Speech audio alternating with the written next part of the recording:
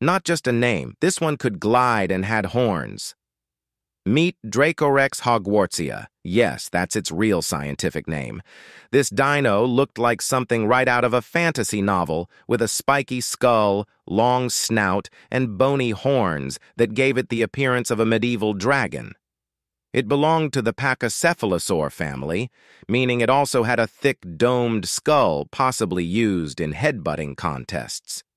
Despite its fearsome look, it was likely herbivorous, roaming the late Cretaceous period with serious style.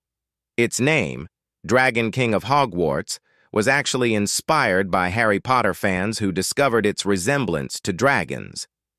While it couldn't breathe fire, it definitely lit up the imagination of paleontologists and fans alike. It's proof that dinosaurs weren't just big lizards, they were nature's fantasy creatures brought to life.